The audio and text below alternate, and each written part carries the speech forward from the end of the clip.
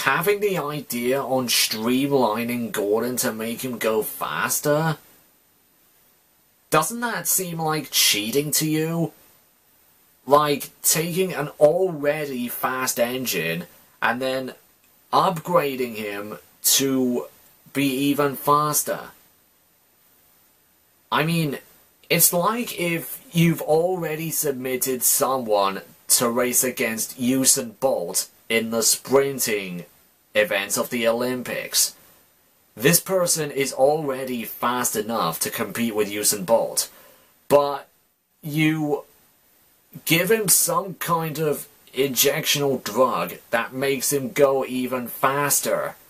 I do have to question this though. Isn't it unfair to streamline Gordon for a race? It's an unfair advantage, isn't it? It's like the equivalent of an athlete using steroids. Coincidence? I think not!